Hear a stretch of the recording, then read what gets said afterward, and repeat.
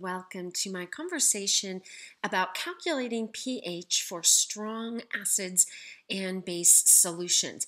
Now, I'm going to give you a disclaimer here right now. The way I'm showing you with this, what I call a BSA table, is long, but it gives you very complete information about what is in the solution. And from that perspective, it helps you go beyond answering a narrow question. The other thing it will do is it will help prepare you for when you get into acid-base titrations and acid-base neutralizations, because a strong acid plus a strong base is a stoichiometry till the limiting runs out. Right now, we're going to be doing strong acid or a strong base. So in this problem, I have HClO3 plus water. I'm going to go ahead and include it, but we don't care about water in the calculation because it's the solvent. It's a pure liquid. So I'll get H3O plus ClO3 minus. Okay, now the question tells us I have a 0.050 molar solution. Now here's the deal. You may have used moles in a BSA table. You can find that in gas laws, if you've covered that already, you can use pressure as long as you have the same volume temperature, or you can have volume as long as you have the same pressure temperature conditions. Now we're going to find that you can use molarity as long as all dilutions have been accounted for. And since we aren't adding volume to this, there's no dilutions, so we can use this table. At the beginning, we have no other source of our hydronium or our chlorate ion. We lose reactant and we gain product as a reaction proceeds. So there is no limiting, so it's going to just depend upon our starting amount, 0.050, 0.050. You want to always make sure you are including the mole ratio, even if it is 1 to 1. I don't know what your instructor does, but if my kids get an answer incorrect, I start hunting for ways to give them partial credit for demonstrating a certain level of knowledge. And to me, a mole ratio, even if it's 1 to 1, demonstrates a level of understanding that's deserving of a point. Okay, so I run out of the acid, which makes sense because this is a strong acid and we're going to assume strong acids proceed 100% to make product. My H3O is, and my hydronium ion is 0.050, as is my chlorate ion. So now if the question asks you what is present in solution or draw what is present in solution, we know exactly what species are present in our solution. So I think that's another advantage of the BSA table. Now pH, we have our hydronium ion, so pH is simply minus the log of that number, 0.050, and I get a pH, hopefully I've done all my math right, of 1.30. Okay, now that's how I like to show it. Again, it's extra work, but as you're problem solving, I think it's helpful to have a framework to plug numbers into. Now, minimally, what I would require is for a student to write 0.050 moles of HClO3 per 1 liter, because all work leading up to the final answer must be shown. I want to eliminate moles of HClO3, and I want moles of H+. And if you look at the formula, whoops, there's an L there. If you look at the formula, there's 1 H+ for every 1 mole of HClO3. Okay, so hopefully that helps you out with that one. Let's try a strontium hydroxide. So I don't like to add water with my strong bases. Honestly, I just don't know what to do with it. So I never add water. And all solutions are aqueous with acids and bases, so I get a little sloppy with my states, but if it's an acid-base chemistry, everything's aqueous. All right, so this time I have 0.033 molar strontium hydroxide. At the beginning, I have none of either of these. I'm going to lose because it's strong, and we assume that we lose all of our strong.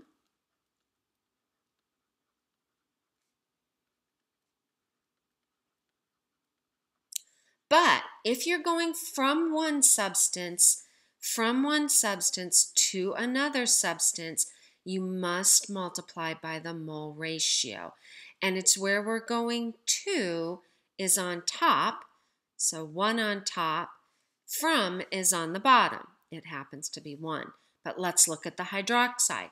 It's where we're going to on top over where we're coming from on the bottom. So I've run out of my strong. Now if you were asked questions about what is present in solution, you have all of those values laid out for you. So I have my hydroxide, good way into the problem. Now I need my pH. So you can go a couple of directions.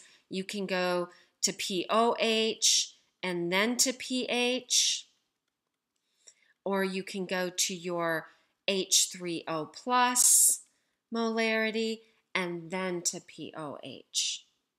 Okay, so I did this direction here. So my POH is equal to minus the log of 0.066. You might want to try the other direction. Make sure you get the same numbers as I do. So my POH is 1.18. So pH is equal to 14 minus my POH. So I get a pH of 12.82. Now, make sure that your numbers are logical. I have a strong base. My pH should be much greater than 7 because I have a relatively concentrated solution of a strong base. So make sure you follow your logic there. Don't take minus the log. This is really common. You see this number, they take minus the log of that number and you call it the pH, but it's not the pH. It's the POH. And plus 1.18 is not a logical number for a strong base. So, think logically when you get answers. Don't just plug and chug into calculators. Okay, let's take a look at this next one. This time we're going to go backwards. So I have HBr plus H2O, which I'm not worried about, yields H3O plus the conjugate Br minus. Okay, so this time I'm given a pH. So my pH is equal to 3.2. Now, if you are given pH values, it's giving you this final. We measure the pH of a solution after that instant that everything has to become dissociated. So pH is giving us this final value here. Okay, so let's crank through that. My H3O plus would equal 10 to the minus pH. So my H3O plus is 6.31 times 10 to the minus fourth. So molar. That gives me this final value. Okay, now now this is a 0, right? And this is a 0. Sometimes it's helpful to plug those in.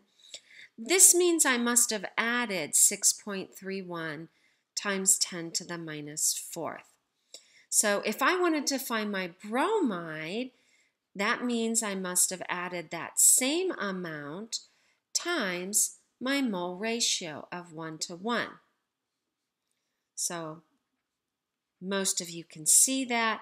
You need supporting work. This is about giving you a framework to understand.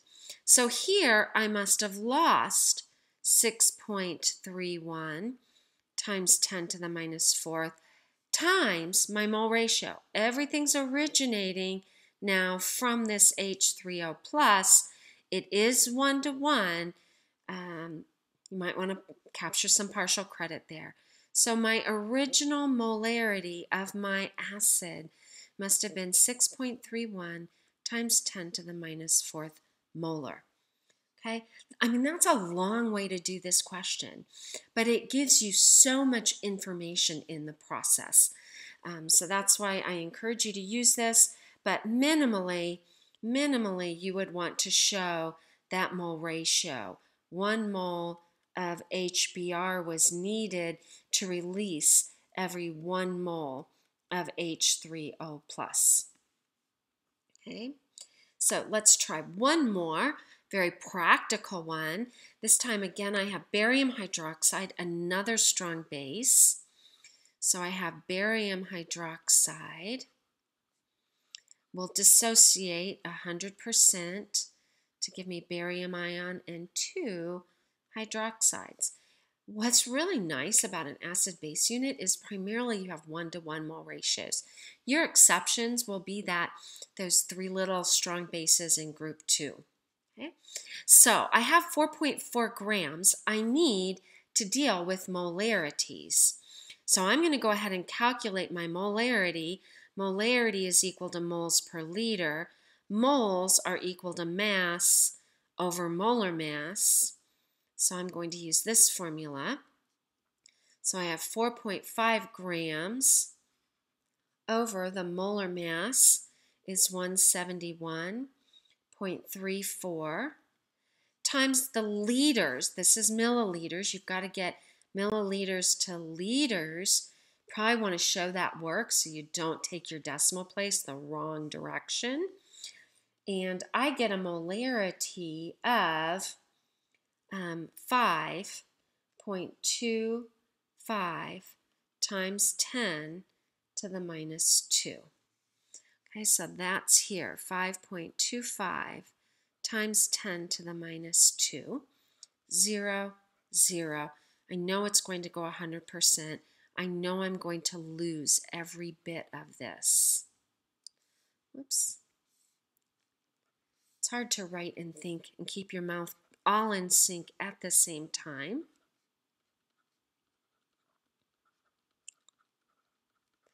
Multiply by your mole ratio, plus 5.25 times 10 to your minus 2 times that mole ratio. Okay, and I didn't get this number, so let me do this real quick. 5.25 times 10 to the minus 2 times 2 gives me 1.05 times 10 to the minus 1. Okay, and this is 5.25 times 10 to the minus 2.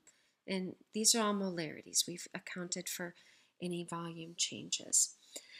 Okay, so now from this, you're going to have to go from POH, or from OH. I would personally go to POH.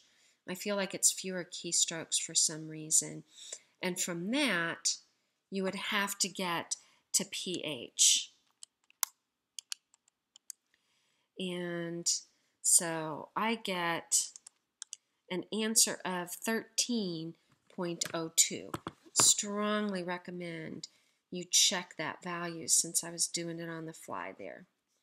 Okay, does it make sense? Yes, we've got a fairly strong, a fairly high concentration, reasonably high. We have a strong base. We accept the pH to be greater than 7, and we got greater than 7, just as we expected. So, okay, I hope that helps.